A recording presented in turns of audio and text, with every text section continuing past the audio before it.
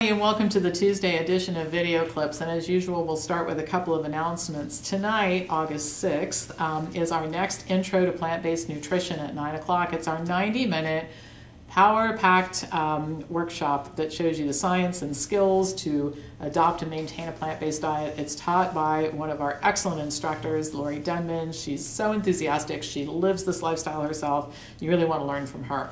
And then next Monday, Conversations with Chef Dell. He's going to talk about meals on the run. In other words, school lunches, work lunches, food to take to parties, tailgating, anytime you're going to be away from home and you need food that's portable and easy and acceptable to others as well for events. That's going to be the conversation. And of course, he will answer your questions on diet and health as well, and food prep and all that kind of stuff. So with that, we're continuing the series this week on Whole, Rethinking the Science of Nutrition. And I want to thank everybody who emailed me suggesting that I do this series. And the reason is that it caused me to go back through the book and really take a closer look at it and make these notes, which I'm sharing with you. But I've also used them so many times in the last few weeks since I started doing this when I'm explaining concepts to others. I mean, Campbell's just such an amazing, amazing communicator, and those of you who've had an opportunity to hear him speak know what I'm talking about.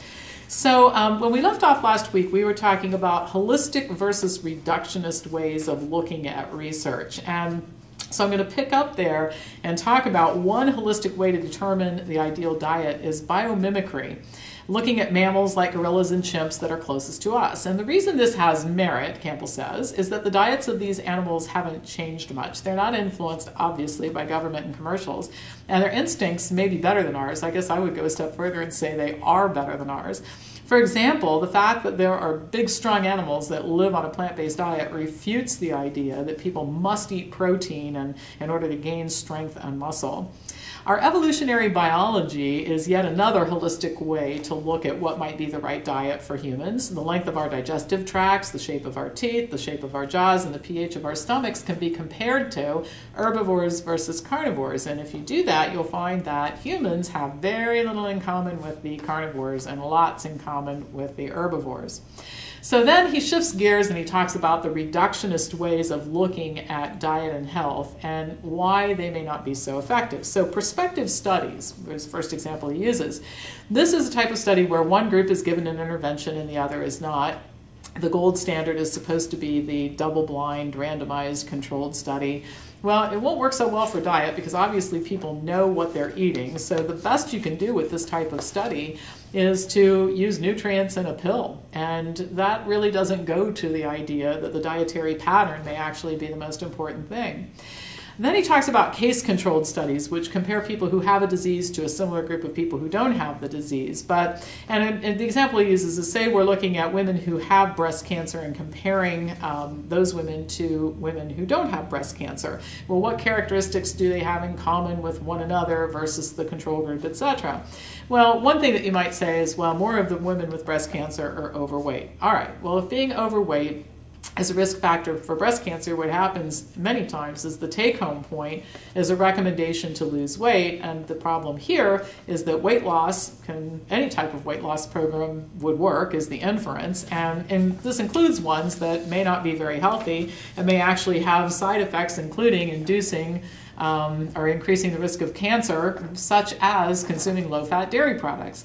So Campbell, the master of the analogy, I love this, he says it's like saying that people who smile are happier than depressed people. So we could invent a machine that stretches the face into a smile and automatically the depressed people would be happy. Well, it just completely ignores, when you isolate the smile, it ignores the idea that there are many, many factors that cause people to be happy or on the opposite side, cause people to be depressed. So these reductionists really use flawed methodology, and it's very easy to come up with wrong conclusions.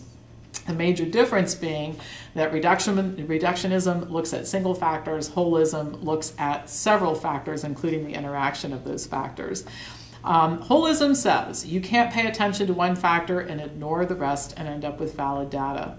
But having said that, reductionist studies are much more likely to get funding, and unfortunately those types of studies constitute the biggest body of evidence on nutrition out there.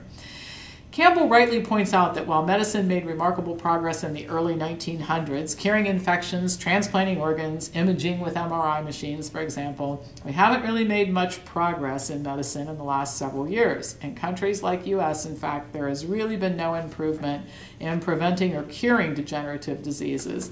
In fact, there are prominent physicians who talk about coronary artery disease. I remember when Bill Clinton was going through his angioplasty, and the head of the American Heart Association said, "This is a chronic disease. We don't have a cure for it." Oh my gosh, then how do you explain Dr. Esselstyn's work?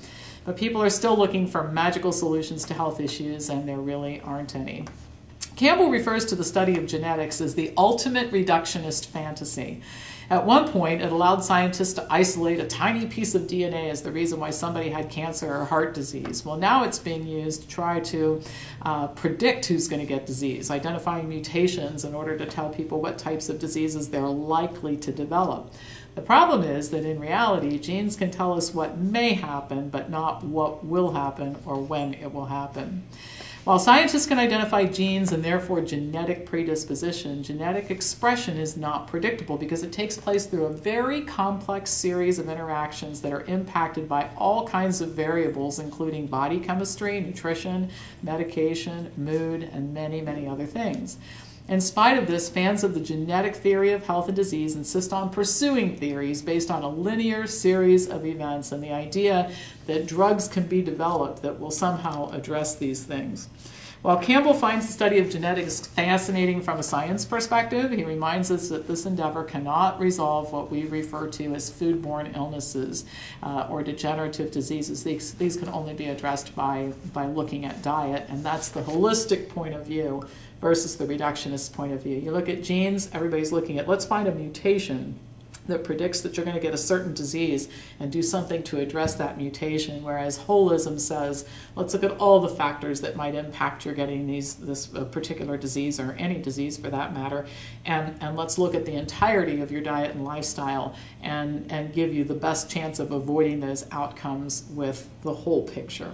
So anyway, I'm going to continue this on Thursday. Again, thanks to all of you who suggested that we do this series.